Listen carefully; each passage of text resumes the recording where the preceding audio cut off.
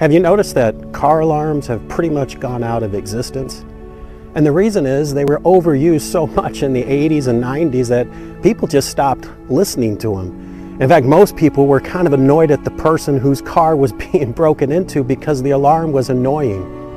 In John 3:16, right in the middle of the most famous verse of the Bible, Jesus signals an alarm and he says, "Should not perish."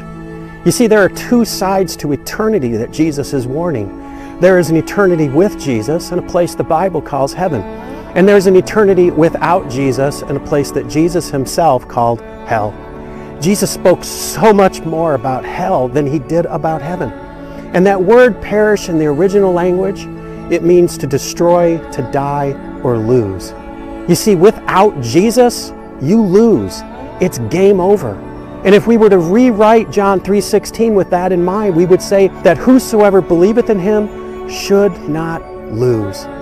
The story goes of a Bible college of two freshman students on a Saturday night playing basketball up in the gym.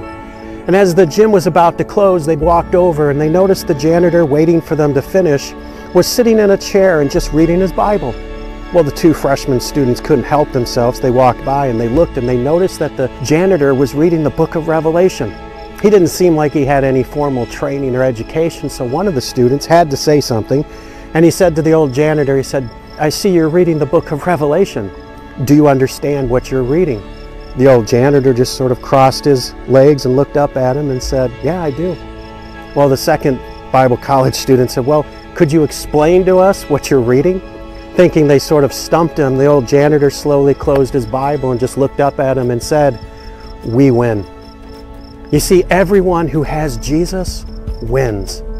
But he is giving you a warning sign that you should not perish. Hey, thanks for watching this video. Please like, subscribe, and share it so that you can see more videos from Cross Creek Foundation and Church.